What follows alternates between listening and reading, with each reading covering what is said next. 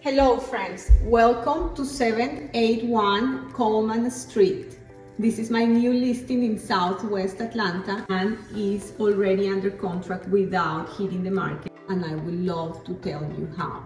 Some of you may remember from our previous market update video that I mentioned there was a great time to go into the market if you were a buyer.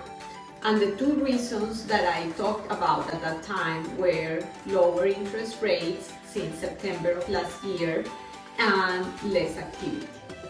Well, the great news is that the market has started to change and there is a lot of activity in the market right now.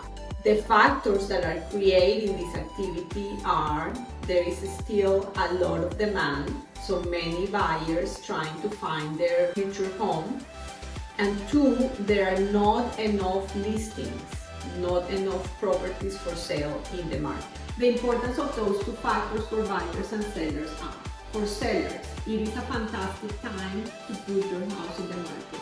There is plenty of demand and buyers have started to realize that they need to work with the current rates and that there may be a possibility to refinance later, or that simply these are the rates that they will need to work with. For buyers, it is very important that you are presenting strong offers.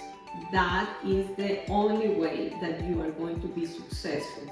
Presenting strong offers with little contingencies. The other thing that the high demand is doing to the market, and especially to listings and sellers, is that it is creating again that multiple offer situation where buyers are competing for the same listing and are providing offers within hours or days the property being listed, or like this property that got under contract before it even went live on the MLS.